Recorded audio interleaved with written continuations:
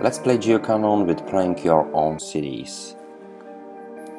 The simple way how you can list all your cities if you didn't play a game a few days or a few hours and the game is showing class 200, you should not see it visually on the map, so simply just press the star here, hit the My Rank, and it loads you all your cities, and they are sorted by time, so the newest are on the beginning and the oldest are below. You can visually navigate through all the cities that you have. You can also tap the star, and the same if you are watching here your own city and you tap the eye, it's doing the same, it's loading you all your cities. So let's play something that we didn't play for quite some time. Half Moon Bay in United States, and you just play location. It's all the same. So welcome back, Master. I have missed you. We are back on the level that we won a few days or weeks ago, and the score decreased to 16,964. Definitely it was higher, but every day it's losing a bit, that everyone have the chance and the owners need to take care of their cities if they don't want to be stolen by attacks. So the first thing, it's your airship, so it's a friend. Nothing is attacking you. The airship will help us actually.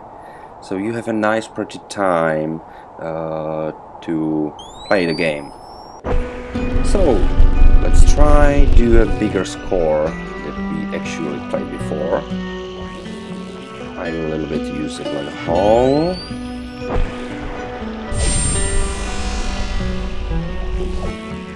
Okay, this could be a nice group.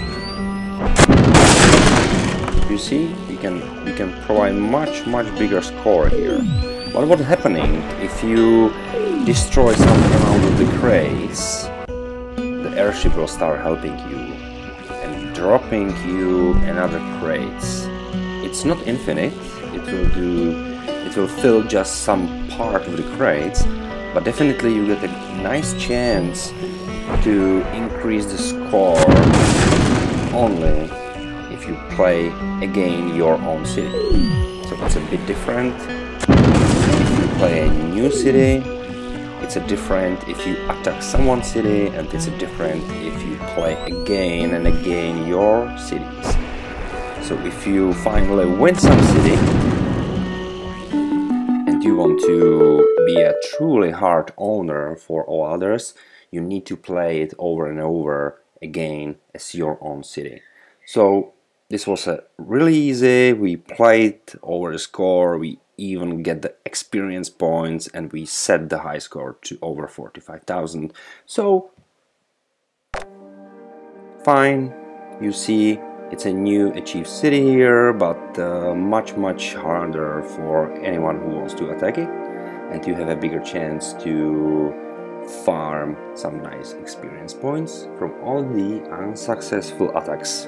So thank you, and be sure that you play after some time all your cities again and again to show on the map that you are actually playing, but also show that you care and you don't want to lose your cities. Enjoy the game. Thank you.